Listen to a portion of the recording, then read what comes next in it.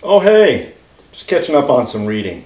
What's that? You like the coffee table? Funny you should mention that, because that is the subject of today's video. I'm going to show you how you can build your very own Farmhouse X-style coffee table. Let's go.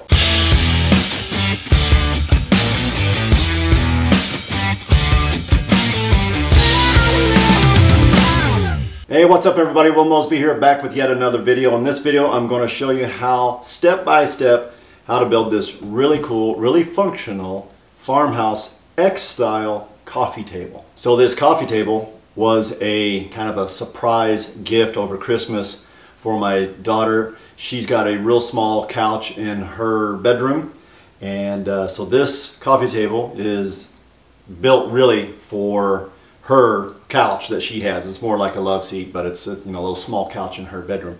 And she was needing something because she had these little ugly cubicles that you could put your feet up on. Sorry if you have cubicles in front of your couch. But she had these cubicles and she just wanted to get rid of it and wanted something pretty cool. And so built this for her and gave it to her, surprise, for a Christmas gift this past year, 2022. And she was very excited to have it. But we're going to walk through step by step on how to build this thing. So let's run over to SketchUp, because always we want to start there with a plan, because you never know how your ideas might work, might not work.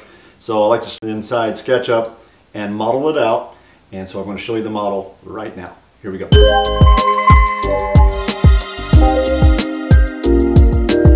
Alright, if I'm designing anything new, I like to start inside SketchUp with a 3D model. That's just my go-to, and that's just what I'm comfortable with. And here is the Farmhouse X-style coffee table. It's a cute little coffee table. It's not very big. If you look down here, we're only 3 feet 8 inches in length.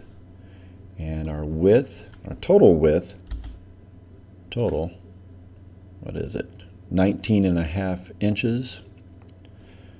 And as you can see on the side there, our height of the base is 14.1/8 inch. Our cross member here between the two ends is 16.5 inches.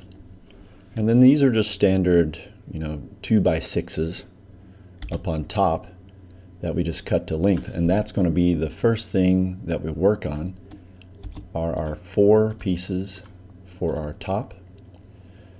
And we're going to go over to the miter saw and cut all of these guys down to size right now. Alright, so the first thing that we're going to do is cut 4 2x6s to length, and the length that I chose was 3 feet 8 inches according to the SketchUp model that I made. And since this coffee table is for my daughter's couch in her bedroom, it's a small couch. This isn't going to be a very long coffee table, so you may need to cut your pieces a little shorter, a little longer for your liking. And now we're just laying out the boards. And who in the world puts stickers on the face side of a board? Ridiculous. And of course, when you pull them up, it never comes up. So time to get out the sander. And since this is a farmhouse table going in my daughter's room, it doesn't really have to be spectacularly sanded. Just clean it up, and that's all I'm doing here. Just kind of going around knocking off some burrs and rough edges. And now we're going to lay them out kind of in the order. I'm looking at them, inspecting them, and going to put them in the order that I would, and poof, there they go. They're just, they're in perfect order. But we're going to put them in the order that I would like to have them in before the glue up.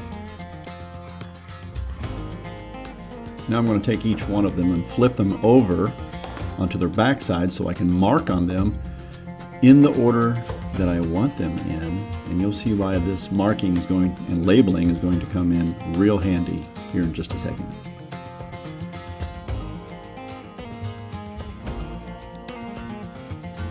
Now I'm going to try to get one end about as square as I possibly can before marking on the bottom side. But I'm going to have to make a cut later to square up the other end.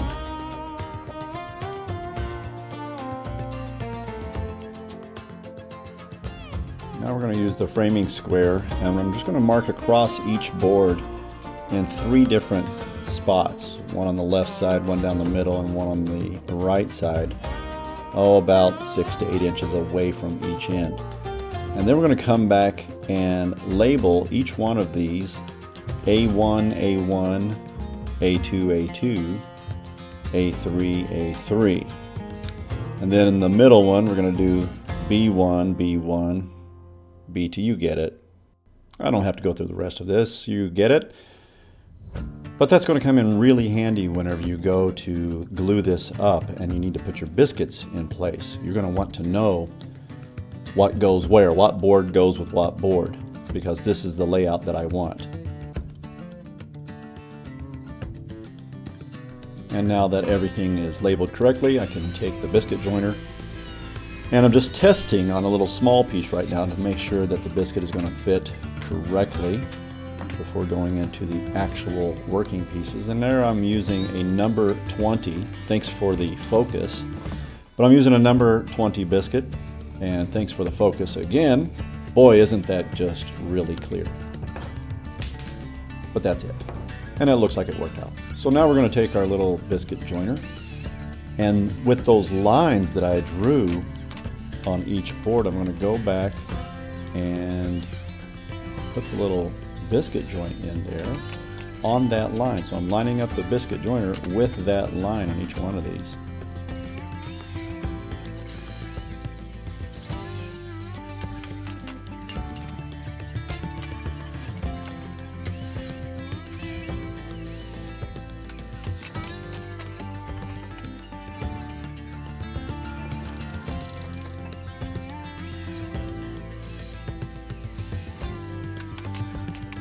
Now that we have all of our slots cut, we can put things back in the correct order. Now you see why we labeled things the way that we did.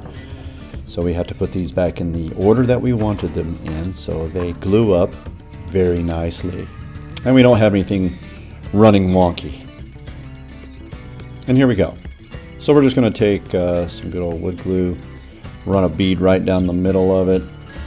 And I'm going to use my fancy glue brush and brush it into the little slot there. Take your biscuit, put it together, voila, go grab the next board. This is actually kind of fun for me. I like glue ups, it's pretty fun. I don't know why. And I'm not going too crazy with the glue, just enough. I don't want a whole lot of spillover, because whenever I go to stain this, that glue, even sanding it down, doesn't stain really well. So I'm just trying to get just what I need, and I will have to chip off and sand off the excess later.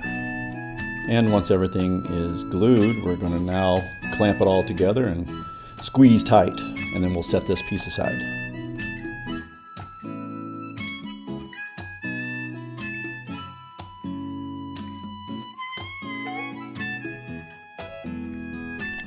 Next, we're going to work on the 2x2 support pieces that I've got highlighted here in red.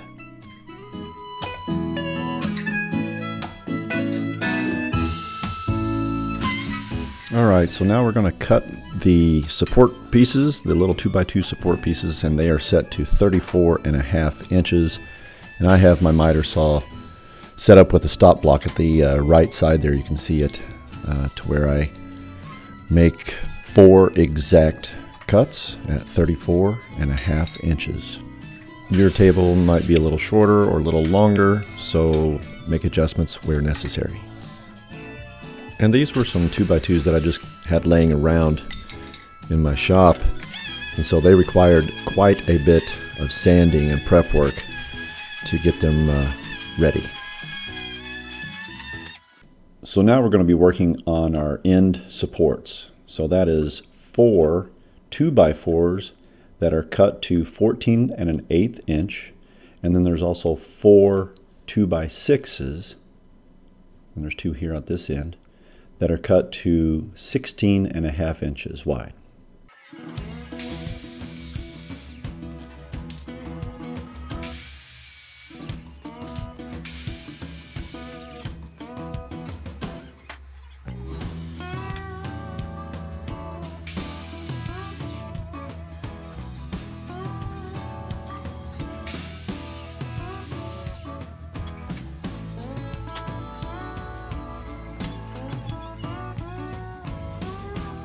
Okay, so I don't know why I didn't show cutting the other 3 2x6s, but you get the idea. Now I'm laying things out and going to just make a very light pencil mark 1.5 inches in on the end support boards to mark where that 2x6 is going to hit, because I'm going to be pre-drilling and drilling into that 2x6. Now I want to be right in the center. So here I'm showing you that I've set my combination square to 3.5 inches, and I put a piece of tape on it marking where I want my pre-drilled holes to go. This will ensure at least some level of consistency.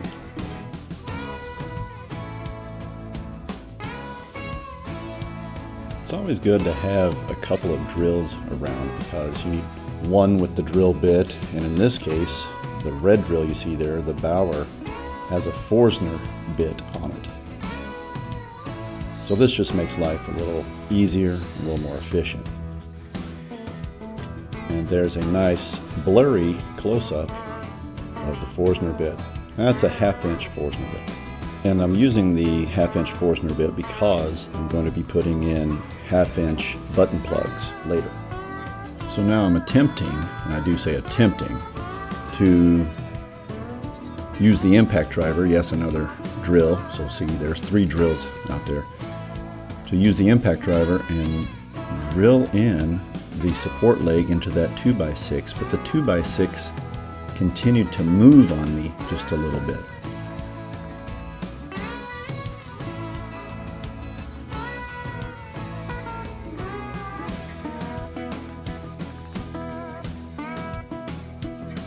So after a little bit of a fight, and the 2x6 was winning, but it lost in the end, and I was able to get it into the correct position. Now we're going to be working on the top 2x6 support that I've got highlighted here in red. There's going to be one on each end, if that wasn't obvious. And I definitely recommend getting a longer clamp to hold things in place while you pre-drill and screw things together. Again, we're going to use the combination square and just mark our hole locations on the 2x4s. And while we're at it, let's just see what I'm listening to in the garage while I'm working.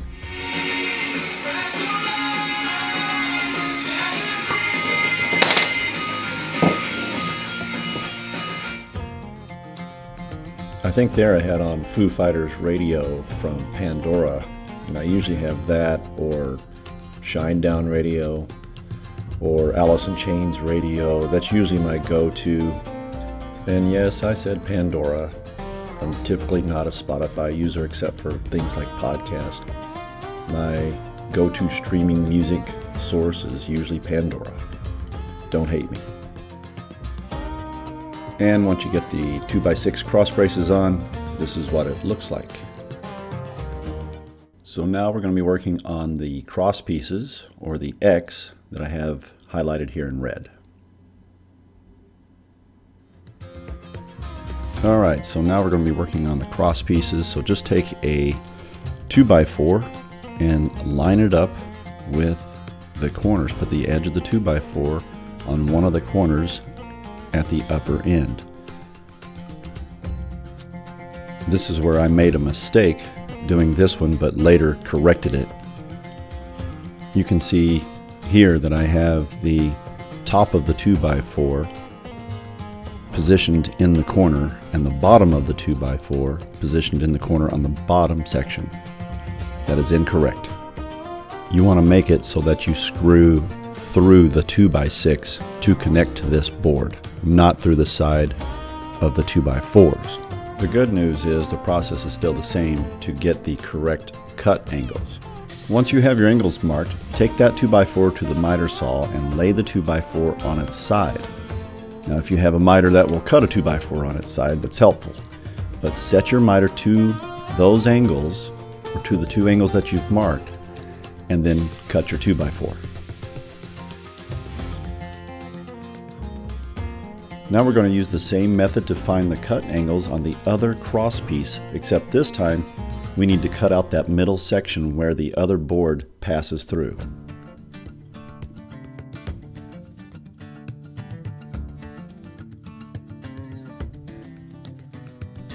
And yeah, it's a good idea to have a short enough pencil.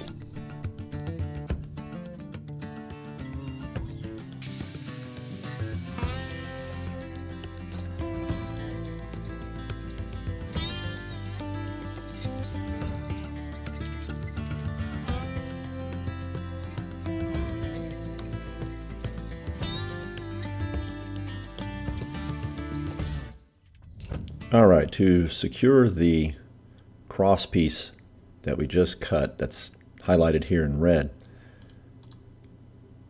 let's remove this first. You're going to either screw in through the 2x6 here and here, or as you'll see in the video, the way I did it, which is my preferred, the way I did it in the end was I screwed in through the 2x6 here. But the way I did it in the video was this piece was anchored along the vertical 2x4, and I came in through the side here and on the other side and down here. Either way is acceptable. The choice is ultimately yours. Then once you have that piece screwed into either the 2x6 or the 2x4, just come back with using like a brad nailer and tack it to the other cross piece through the center there, or you could use wood glue. That would work out just as fine too. Here's a good view of pre-drilling and screwing the cross piece to the side of the 2x4. It's the same process as we did attaching the 2x6 to the vertical 2x4 pieces.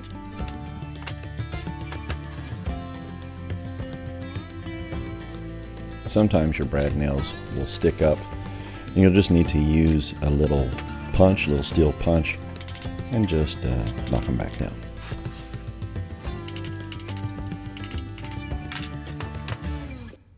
Now I'm using the framing square and going to square up each end of the tabletop. Now I'm not trying to take off a lot, it's just a trim.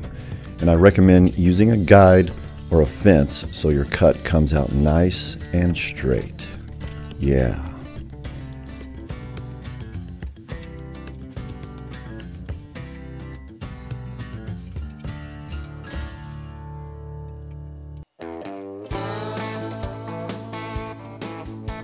Oh yeah, and when starting to cut the end of the table, don't forget to clamp down the other end, otherwise the table's going to want to spin on you. Yeah, that would be dumb.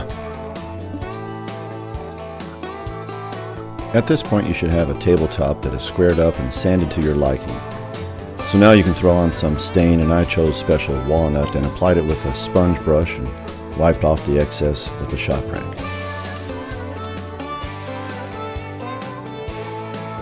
And once that's done, you can move on to painting the base parts before assembly. Yay, painting.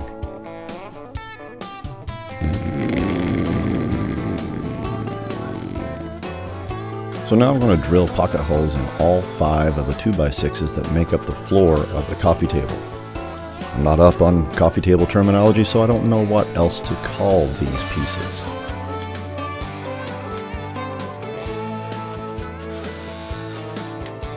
Now we need to grab these 2x2 horizontal floor supports. Sure, that's what we'll call them. But anyway, these guys, grab these guys here in red and find the center of each 2x2. Then go grab one of the 2x6 floorboards and find the center of that board. Line up these two on center and screw them together.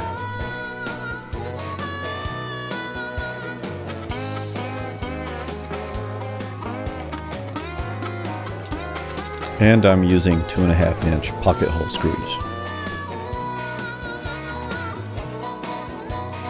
And once you have the middle 2x6 secured, now you can start adding the other 2x6s, the other 4 2x6s on both the left and the right side of that one. I'm just using a 1/2-inch piece of some scrap lumber that I had around to give me that 1/2-inch separation between each board. So just put it in between the two and and start using your 2.5-inch pocket holes, screws, and putting it all together. Now we're going to connect the other 2x2, and I'm just pointing out that you want to line that 2x2 up in the middle with that center line that we already established. Now it doesn't show it, but I flipped the whole base around 180 degrees and I clamped that off so I could push into the clamps. It was a little bit more secure than me trying to push the other direction when trying to screw this in.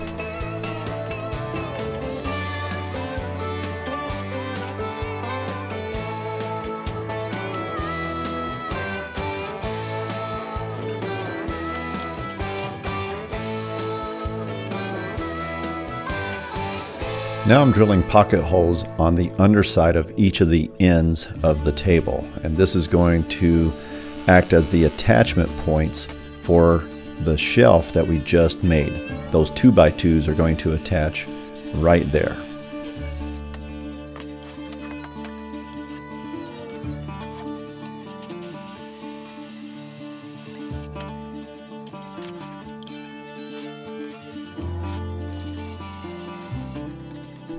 So all I have to do now is screw the bottom shelf to the table end supports. And I'm using clamps to give me that extra holding power and holding hands while I screw it in.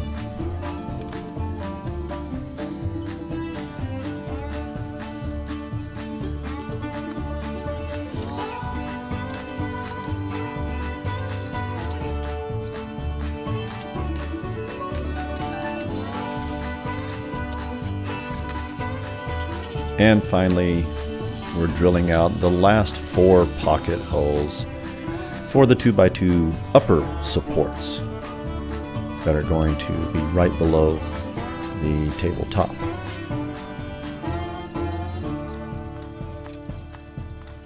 The last step is to mount the tabletop to the table base. And once you've got it lined up in the center and where you like it, use some clamps to keep it there before screwing it in. And I just used some 2.5-inch wood screws to secure the tabletop to the table base. I definitely recommend pre-drilling holes before screwing it all together. And just like that, you're done. And you have successfully made a coffee table. You should be very proud of yourself. Alright, that's it for this video. Hopefully you found it helpful and you can feel confident to go out and build your very own farmhouse X-style coffee table. I'm going to get back to some reading.